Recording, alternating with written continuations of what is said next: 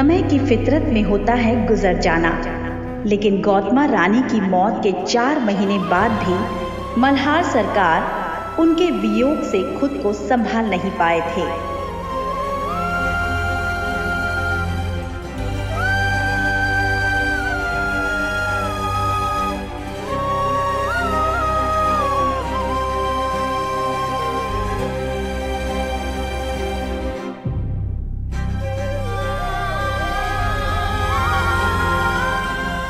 जीवन भर उन्होंने अपने फर्ज, अपने कर्तव्य से मुंह नहीं मोड़ा था। इसीलिए फर्ज अदा करने के लिए वो दरबार तो आते थे, लेकिन मन ही मन विमुख होने लगे थे, क्योंकि गौतमा रानी साहिबा की तरह उम्र भी उनका साथ छोड़ रही थी।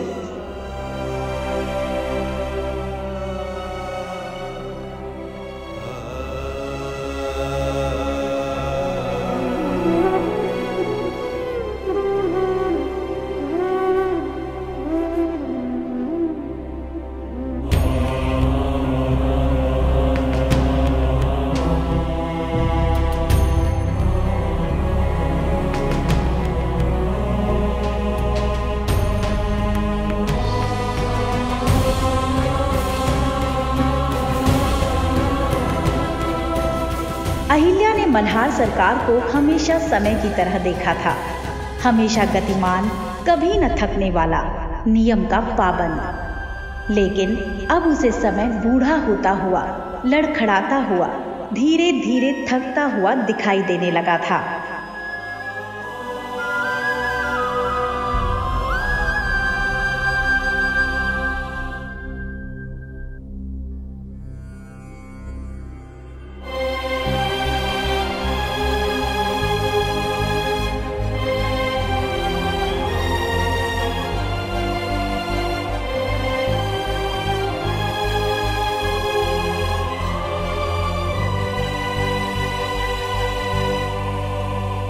मल्हार बेशक अब भी मुहिम के लिए अपनी सलाह दिया करते थे, लेकिन धीरे धीरे उन्होंने कामकाज का सारा भार अहिल्या पर सौंपना शुरू कर दिया था।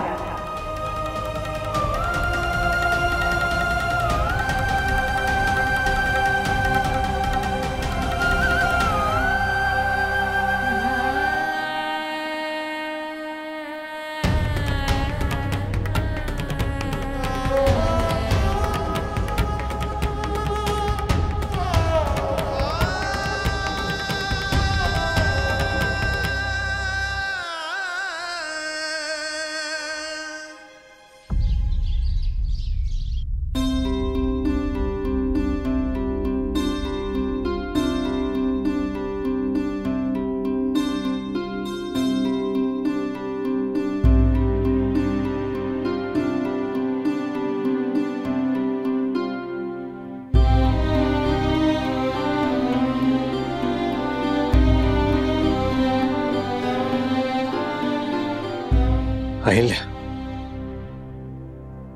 क्या हुआ तो कुछ बाबूजी? वो मल्हार सरकार का कहीं भी पता नहीं चल रहा है अहिल्या।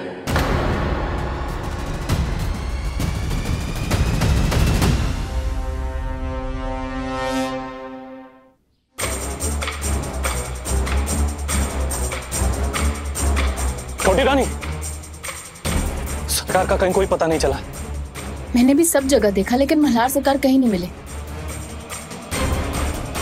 अहिल्या, मेरा मन तो बहुत घबरा रहा है, पता नहीं सरकार कहाँ चले गए।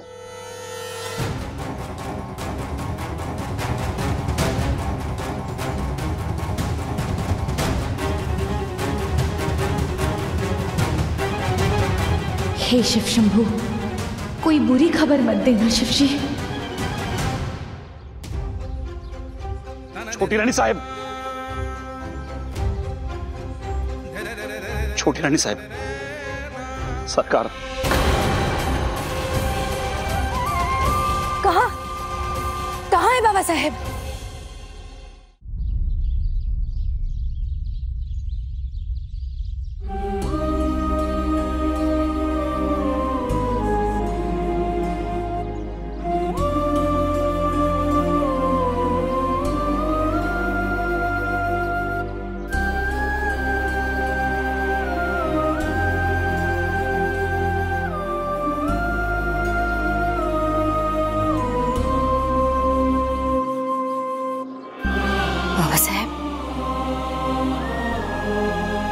सबको बहुत घबराहट हो रही थी बाबा साहेब।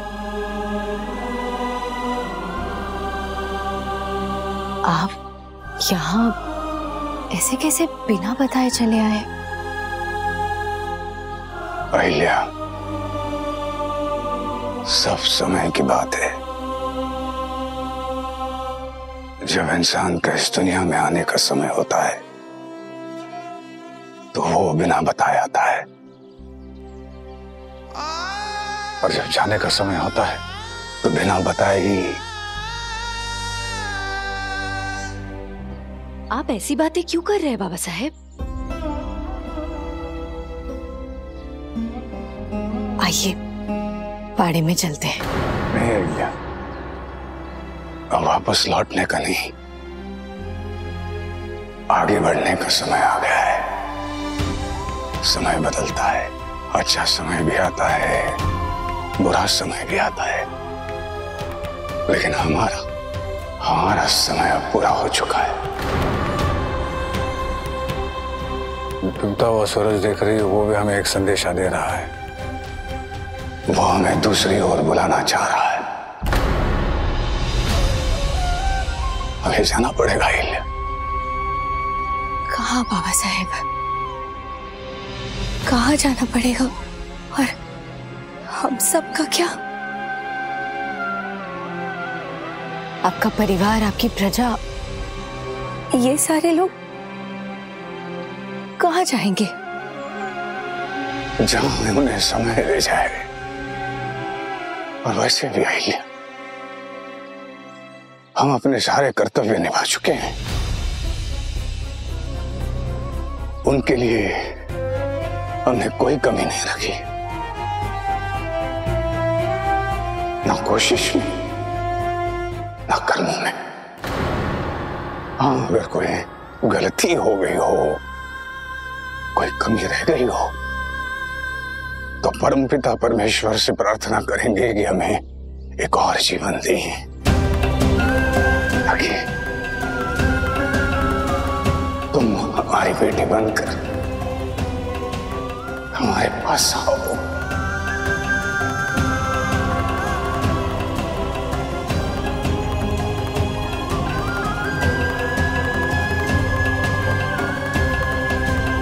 ऐसी बातें मत कीजिए बाबा साहेब।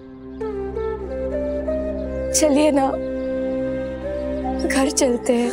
नहीं अहिल्या, गौतमा के जाने के बाद खुद को मोह माया से अलग कर देना चाहते हैं। अंतिम सफर में हम अपनों के साथ किसी भी मोह में नहीं रहना चाहते, ताकि जब अंतिम सवारी आए तो हमारे दिल में कोई बोझ न रहे। ये आप क्यों? आइए ना, घर चलते हैं। बाड़े में सब इंतजार कर रहे हैं आपका। आइए ना बाबा साहेब, चलते हैं।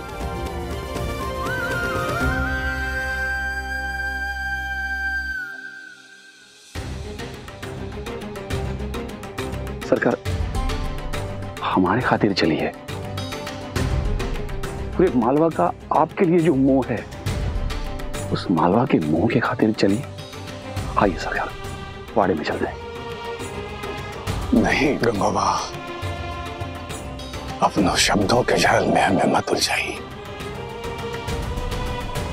शब्दों का जाल नहीं सरकार, आपके नेतृत्व के बिना तो आपका अपना मालवा, हम सब अनाथ हो जाएंगे सरकार। कहां अनाथ हो जाएगा और कैसे अनाथ होगा?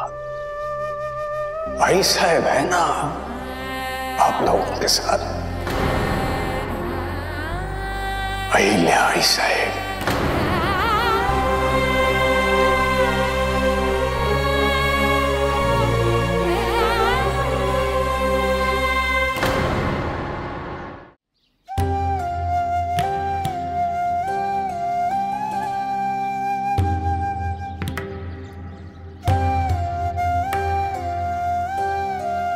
ले लो अहिल्या, अपने हाथ आगे करो।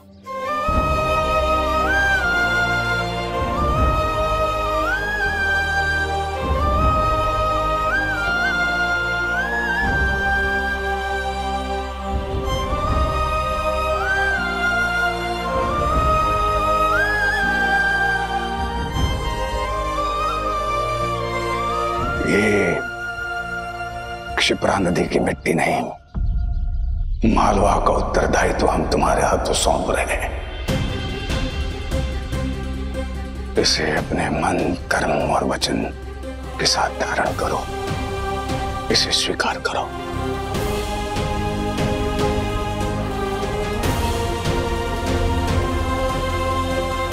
सच कह रहे हैं अहिल्या, तुमने अपना व्यक्तित्व इतने ऊंचे स्तर पर लिया है, इतना अपने आप को बड़ा किया है कि हमें तुम्हें आई साहब कहने का दिल कर रहा है। आई साहब, अंतिम सफर पर जाने की इजाजत दो। जीवन भर तुम्हें आशीर्वाद देते आए हैं, आज इस अंतिम सफर में तुम हमें आशीर्वाद दो।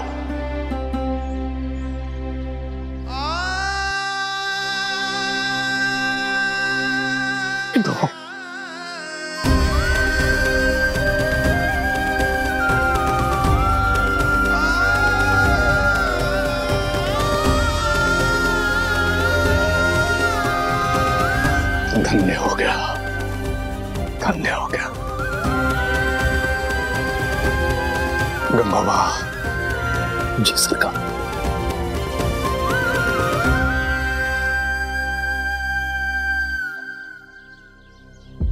अहिल्या का ख्याल रखना। जी सरकार।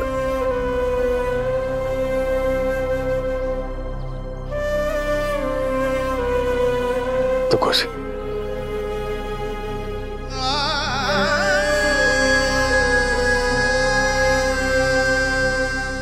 बच्चे,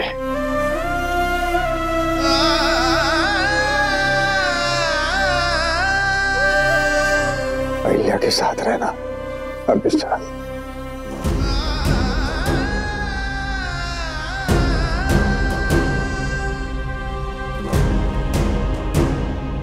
यशवंत,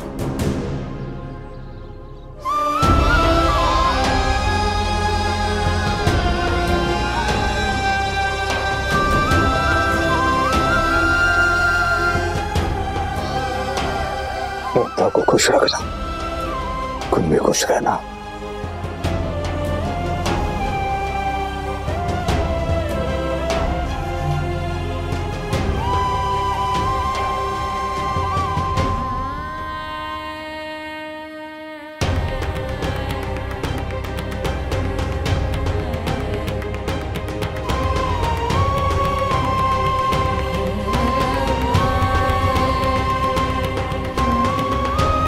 मेरी बच्ची, मेरी बच्ची।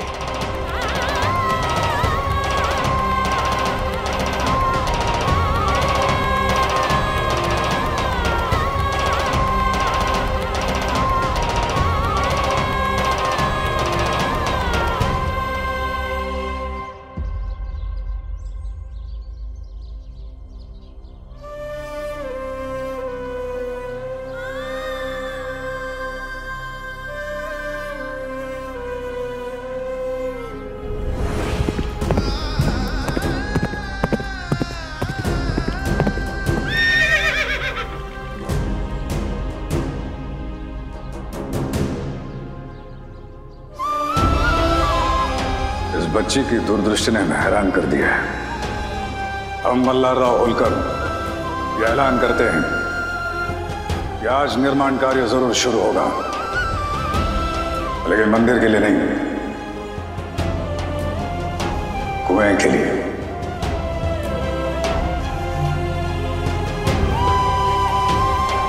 होलकर वंश को जिस पर गर्व हो, मालवा की प्रजा जिसकी तरफ आशा और सम्मान से देखें, जिसे लोग आने वाली सदियों तक याद रखें, तुम्हें उसी रानी के रूप में देखना चाहते हैं। और हम मल्हार राव होलकर आप सबके सामने स्वीकार करते हैं कल का हमारा निर्णय और अपनी सुनवाई पर हमारा अटूट विश्वास सही साबित हुआ।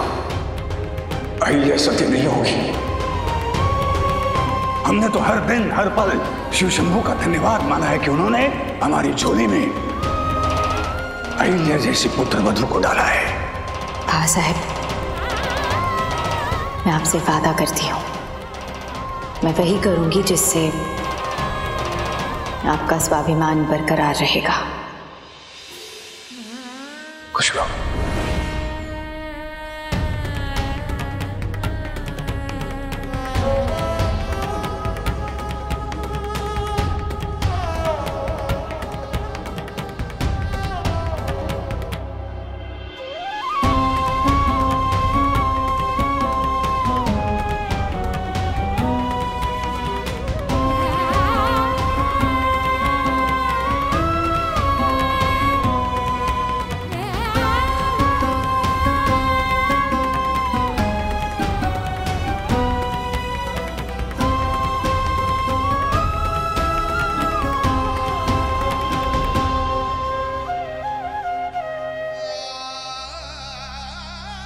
आप चले गए ना,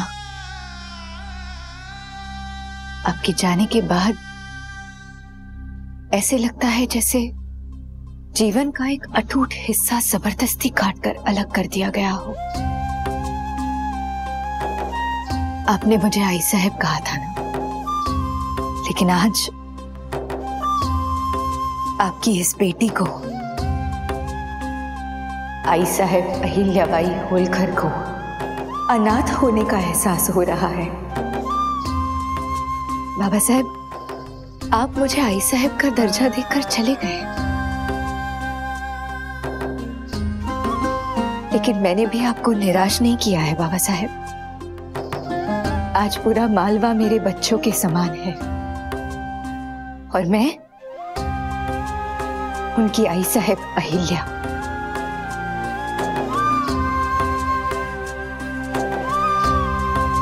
बस मेरे बेटे ने अपने आई साहब को समझना छोड़ दिया है, यहाँ तक कि मुझे अपनी आई ही समझना छोड़ दिया है उसने।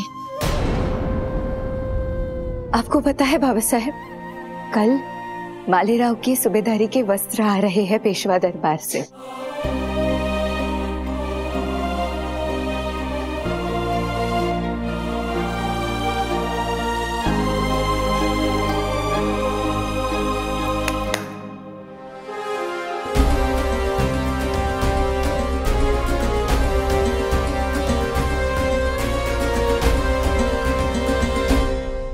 मालहर राव जहां भी हो, उसे तुरंत वाड़े में आने के लिए संदेश भिजवा दो।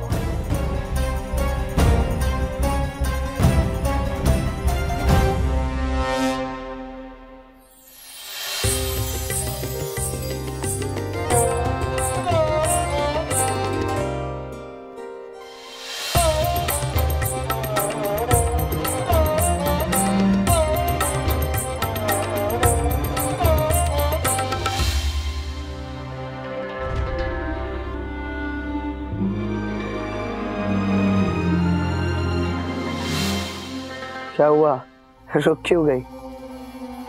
नाचो।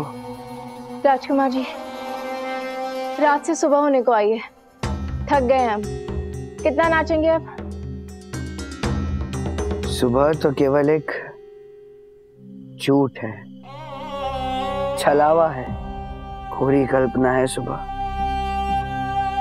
हमारे जीवन में तो कभी सुबह नहीं होती, केवल रात ही आती है। रात बीत जाने के बाद फिर से रात ही आती है, घनी काली खूबसूरत रात। इसीलिए हम तो दिन में भी दिए जला कर ही रखते हैं। अब स्वयं ही देख लीजिए, अभी भी जल रहे।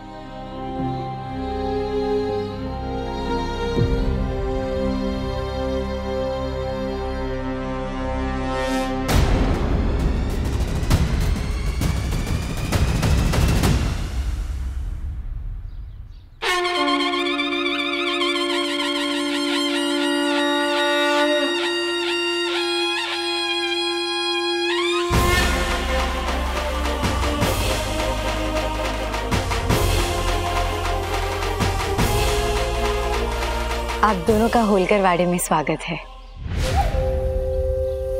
माले राव जी के लिए सूबेदारी के वस्त्र लेकर आए हैं। बहुत बहुत धन्यवाद। हम सब चाहते हैं कि आप खुद अपने हाथों से दरबार में माले राव को ये वस्त्र प्रदान कीजिए। आइए।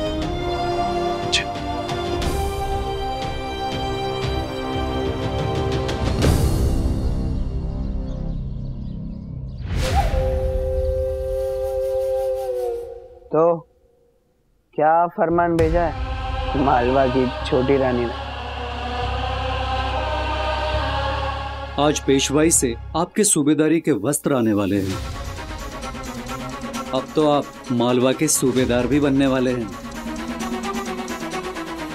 आपको यहाँ से निकलना होगा। अगर रानी साहिबा ने आपको इस हालत में देख लिया तो शायद वो वस्त्र लौटा दें। नहीं, ऐसा नहीं होगा। ये हमारा अधिकार है, हम इसे नहीं छोड़ेंगे, बिल्कुल नहीं छोड़ेंगे।